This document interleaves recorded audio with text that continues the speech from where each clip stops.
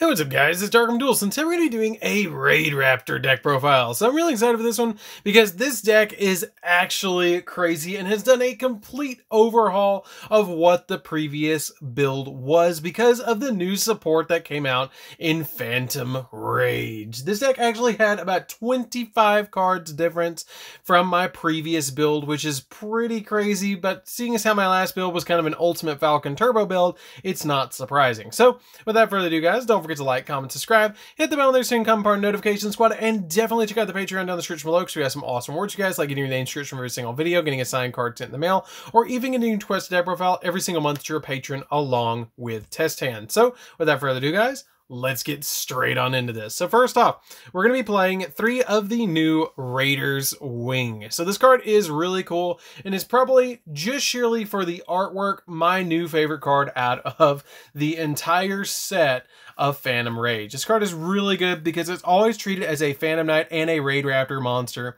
and it has the ability that if this card is in your hand or graveyard, you can detach the material from a DarkArmedDuelist monster and then special summon this card but banish it when it leaves the field. And you can only use its effect once per turn. And an XZ monster whose original attribute is dark that used this monster as a material to summon it makes its ability your opponent cannot target this card with card effects. It makes the monster that uses this card as a material to summon it untargetable, which is super cool. We then play 3 of the new card of the StaringAtGames. This card is really good. That it has the ability, if you control a dark monster, you can special summon this card from your hand. Also, you cannot special summon monsters for the rest of the turn except dark monsters. And if you control an Xyz monster with a dark Xyz material, you can target 1 level 4 or lower Raidraptor monster in your graveyard, special summon it, but its effects are negated, which is a really good effect. This card is ridiculously good, and I absolutely love this card. We then play 3 copies of Tribute Lanius. Tribute Lanius is really good, and it is going to be getting a reprint, I think, in Ghosts of the Past next year, so be out for the lookout for that one. They have confirmed it, but if you want to go ahead and pick this deck up, this card is a little bit expensive right now, but if you want to play it, it's well worth it. Because what this card does is during your main phase, you can, when it's normal or special summon, you get to send a Raidraptor monster from your deck to the graveyard, and then during your main phase 2, if this card is destroyed an opponent's monster by battle, you can add 1 rank up magic quick play spell from your deck to your hand, and also you cannot special summon for the rest of the turn except for Raidraptor monsters. Not that big of a deal, but still a really good card. We then play 3 copies of Vanishing Lanius. Vanishing Lanius is a really good card because you can once per turn during your main phase, if this card was normal or special summon, you can normal summon or you can special summon a Raidraptor monster from your hand, which is really cool. That's level 4 or lower. We then play 3 copies of Pain Lanius. Pain Lanius is ridiculously good. It lets you target a Raidraptor on your side of the field, and then you lose life points equal to whichever is lower between the attack and defense. So for example, if I had Raiders Wing that has 0 attack, I would lose 0 life points to target it. Or if I was targeting a copy of, for example, a copy of the Tribute Lanius, I would lose 400 because 400 is the lower of the 2 attack or defense values. Then you special summon this card, and then whichever monster you targeted, it becomes that level. So for example, if I targeted my copy of the Tribute or the Raiders Wing or Strangle or any of these monsters, it becomes a level 4 monster, which is really cool. I love that effect to be able to become a level 4 monster, and it's just an overall really good card. We then play 2 copies of Mimicry Lanius. I still believe that 2 is fine. You really don't need 3 because you're only going to be using the graveyard effect on this card. Because what it does is when it's sent to the graveyard, then you get to banish it from your graveyard to add a Raidraptor card from your deck to your hand, which is a really good effect, don't get me wrong, but you really only need it twice. You're never going to use it a 3rd time, and you don't want to draw this card ever. We then play 2 copies of the new Heal Eagle. Heal Eagle I would definitely play as a 3 of, but I like it as 2 right now because I'm playing some hand traps in this deck. That if all monsters you control are Raidraptors, minimum 1, you can special summon this card from your hand, and you can banish this card from your graveyard to target a Raidraptor spell or trap in your graveyard and add that target back to your hand. Really good card, great for using as a link material, but you're never going to use it for XZ summons because it's a weird level 3 monster. We then play a single copy of Necro Vulture. Vulture is really good because what this card does is you contribute it, and then you contribute a Raidraptor monster, then you get to target 1 rank up magic spell in your graveyard and add it back to your hand, and also you cannot XZ summon for the rest of the turn except with rank up magic spells, which is not that big of a deal, but it's a really good one of just to be able to get your rank ups back from the graveyard. We play a single copy of Singing Lanius. Singing Lanius, if you control a Xyz monster, you can special summon this card to your side of the field, which is pretty good. 1 Zaphros the Elite. Zaphros the Elite comes in pretty handy in the deck as well, because if it's in your graveyard, then you can once per duel banish, or not banish, but bounce a card from your side of the field back to your hand, and then take 400 points of damage, and then you can special summon it back, which is pretty good.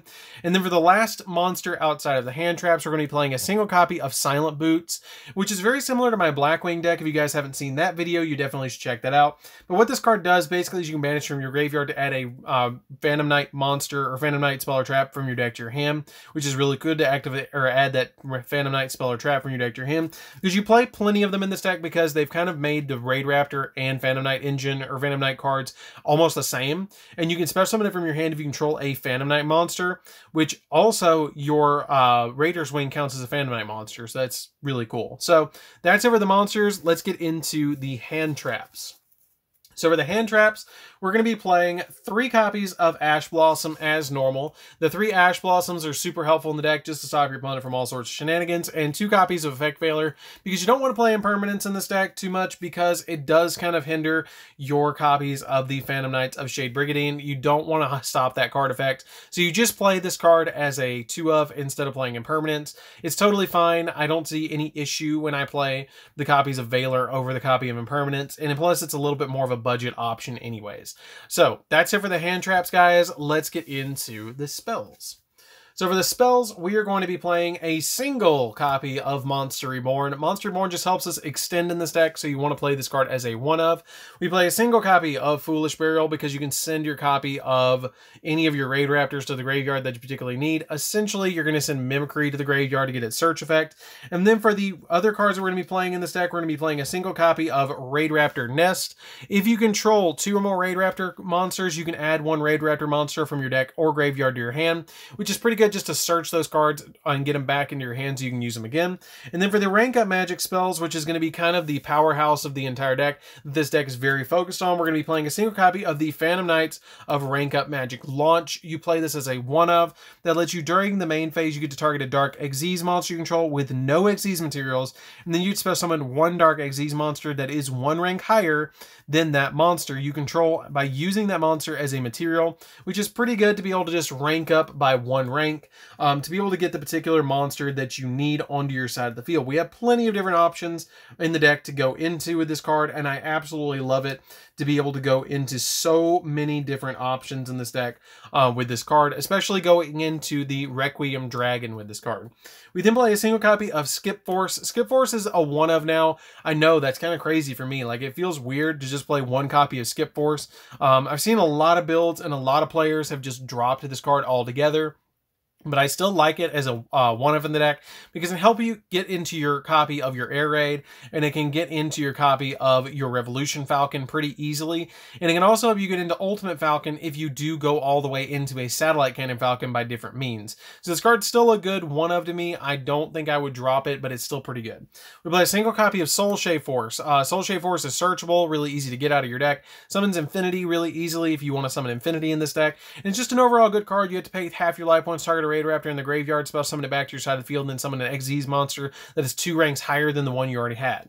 We then play 2 copies of the Phantom Knights of Rank Up Magic Force. Rank Up Magic Force is probably the best rank up magic in the entire deck now, because it has the ability that during the main phase you can banish 1 or more dark monsters from your graveyard, and then you get to target 1 Dark Xyz monster you control, and special summon from your extra deck 1 the Phantom Knights, Raidraptor, or Xyz Dragon Xyz monster with a rank equal to that target's rank plus the number of banished materials. So for example, if you have a rank 4 on your side of the field, you banish 3 from your graveyard or 4 from your graveyard, and you get to summon a rank 7 or a rank 8. If you banish 3, you special summon a rank 7 on top of the rank 4, because you banished 3, because 3 plus 4 is 7.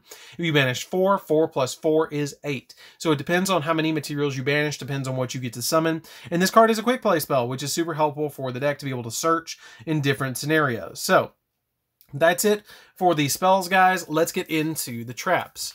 So for the traps, we are going to be playing a single copy of Raidraptor's Phantom Knight's Claw. I like this as a 1-of in my Raidraptor deck, because it's really easy to search this deck, because it has Raidraptor and Phantom Knights in the name.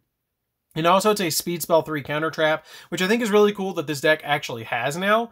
That when a monster or effect is activated, you can detach the material from one of your Dark XZs and negate the activation to destroy it. And then if you detach material was a Phantom Knight, Raidraptor, or Dark or XZ's Dragon, and one Raidraptor XZ's monster you control gains attack equal to the destroyed monster's original attack as well, which is pretty good just to give that extra boost and negate a monster effect. We then play one copy of Fogblade. You play one copy of Fogblade because you search it very, very easily in the deck, and 2 copies of Shade Brigandine. Shade Brigandine I play as a 2 of in this deck instead of the double Fogblade, because I would prefer to have the materials opposed to the negate, because this deck already has plenty of ways to negate in the extra deck, and plenty of cards that just don't care about monster effects at all, and you already have so many hand traps in the deck. I would prefer to have the extenders opposed to this in the deck as well, so it's just super helpful. If you want to play 2 copies of Fogblade and 2 copies of Brigandine, you can drop the copy of the Phantom Knight Claw and play another copy of Fogblade if you want to go that route, but I like it at this particular ratio. So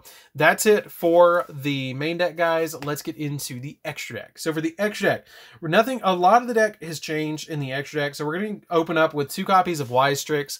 Wise Tricks is really good in this deck, and you have to play this card at 2. What it does is if it's link summoned, you can special summon a level 4 Wing Beast Dark monster from your deck, but its effects are negated, which is always usually going to be Zapdos the Elite, because you can bring it back to your side of the field. And if a Raidraptor XZ's monster you control's effect is activated, you can set a rank up magic spell directly from your deck, and if it's a quick play, you can activate it the same turn it was the same turn it was set, which is a really cool effect to be able to just use. And then we also play a single copy of Rusty Bardige for the only other link monster in the entire deck. It's very simplistic in what it's trying to do. You're trying to either get Rusty Bardige, and you're trying to climb your way into having Fogblade set and extenders on your side of the field. And this card is just a great extender to send your copy of your Rusty or your copy of Boots to the graveyard to be able to grab Fogblade, and a copy of the Phantom Knights of Shade Brigandine. We then play 2 copies of the Force Tricks. Force Tricks can detach a material to search a level 4 Dark Wing Beast from your deck to your hand, which is really good. And this is the card that you're usually going to make under Wise Tricks to trigger Wise Tricks' effect. So you're essentially going to get a search off of this and a search off of this just by activating the copy of Force Tricks. You play a single copy of Revolution Falcon and a single copy of Air Raid because these cards are really, really good together. This card can single-handedly board wipe a field of special summon monsters, and then the Air Raid can special summon it to your side of the field because it has the ability that if this card in your possession is destroyed by an opponent's card effect and sent to the graveyard, then you can special summon a Phantom or a Raidraptor Revolution Falcon from your extra deck, and if you do, you attach this card as material. So you always summon usually Air Raid first, and then you go into Revolution Falcon after. We do play a single copy of Arsenal Falcon. I haven't played this card until this particular build. And this card's really, really good. I just didn't have a way to actually summon it until we got the Force, the Phantom Knight Force quick play, which is really, really good to summon this card, because this card has a really neat effect that lets you, once per turn, detach a material from it to special summon a level 4 Wing Beast monster from your deck. And if this card has any number of Raidraptor monsters as a material, you can attack up to that many times during each battle phase. And if this card is sent to the graveyard while it has a Raidraptor XZ's monster or Raidraptor monster as a material, you can special summon one Raidraptor XZ's monster from your extra deck, except another copy of itself. And if you do, attach this card from the graveyard to that monster as a material, which can be your copy of Ultimate Falcon usually. We then play a single copy of Satellite Cannon Falcon because you can upgrade into Satellite Cannon Falcon very easily, and it board wipes like Harpy Feather Dusters the field. And then you play a single copy of Ultimate Falcon as well. Ultimate Falcon can really tear up a game because this card is unaffected by every other card effect, which is actually insane. And also, it can deal 1,000 points of damage to your opponent if they don't control a monster. And if they do control a monster, then every single monster on their side of the field loses 1,000 points during each end phase, which is really cool. We then play a single copy of Arc Rebellion Dragon. Arc Rebellion Dragon can get humongous in this deck and is super easy to summon, and it also can't be destroyed by card effects. One copy of Dark Requiem Dragon, again, really easy to summon. You're always going to summon this with your copy of the Phantom Knights Rank Up Magic Launch with your copy of your Dark Rebellion. These are really pivotal to the deck and really good for the strategy that you can use the copy of Dark Rebellion, detach both materials, reduce the opponent's monsters down by half, and then use the copy of the Rank Up Magic Launch to then upgrade into a copy of Dark Requiem, which will give you a negate on your side of the field, which is pretty good to be able to attack over a monster as well. We then play a single copy of Cyber Dragon Infinity. Infinity is really good. I've actually been debating if I wanted to keep Infinity in here because I was thinking about throwing in Duo Dawn King Cal Yuga instead of the copy of Infinity or the next card. One of the two I've been thinking about dropping to put in Cal Yuga so I can use it to go into really easily to cold wave the entire field. But if you want to play the Infinity, definitely do so. It's a really good card.